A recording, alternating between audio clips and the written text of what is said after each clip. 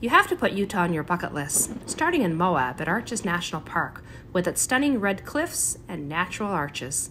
From there, go south on 191 to the Moki Dugway with the view at the top at Muley Point.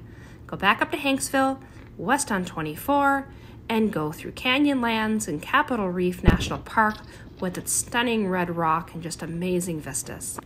When you get to Torrey, you're going to go south on 12 over the Grand Escalante staircase, a narrow ribbon of road with stunning vistas on both sides. That road will lead you down to Bryce Canyon National Park, with the largest collection of hoodoos in the world, a geological wonder. Then you're going to go south on 89 and go to Zion National Park with its massive pink, red, and cream sandstone cliffs that gaze up into a brilliant blue sky. It has great hiking, twisty roads, and stunning vistas.